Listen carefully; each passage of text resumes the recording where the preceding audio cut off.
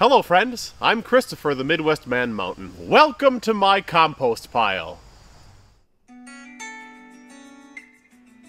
In today's short video, we're going to go over some of the most common do's and don'ts for what to put into a compost pile, as well as talk about the important balance of carbon to nitrogen materials.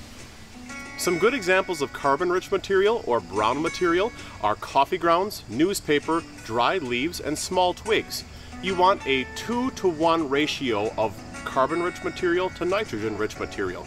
This is going to provide a light, fluffy texture to your compost, which will help aerate your soil.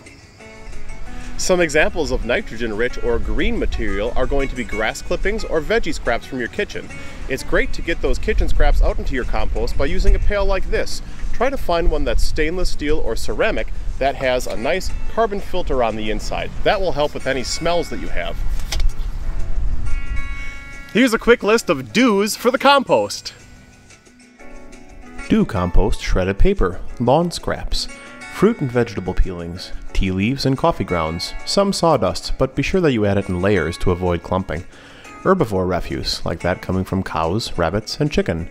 Dry brown leaves, newspaper, eggshells, hay, pine needles, garden clippings, corn cobs, seaweed, hair, apple cores, wine and beer that's gone bad, expired spices, and wood fire ash. And here's a quick list of don'ts for the compost pile.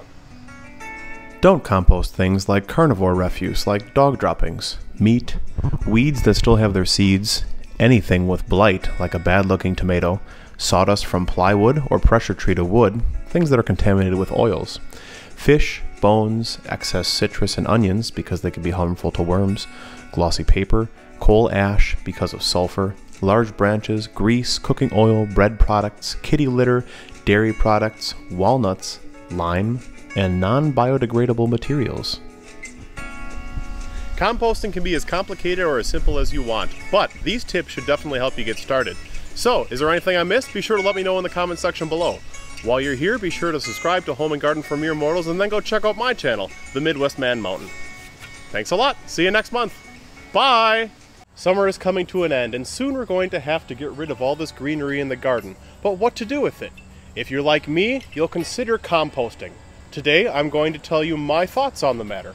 Let's get started. So what exactly is